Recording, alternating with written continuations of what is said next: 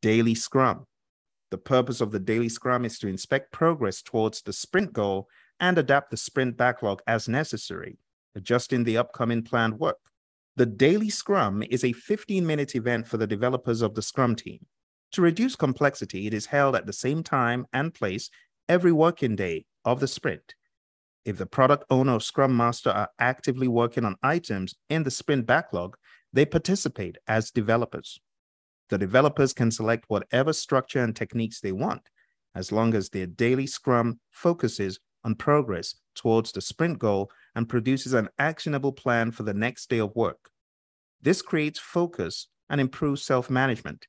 Daily Scrums improve communications, identify impediments, promote quick decision-making, and consequently eliminate the need for other meetings. The daily Scrum is not the only time developers are allowed to adjust their plan. They often meet throughout the day for more detailed discussions about adapting or replanning the rest of the sprint's work.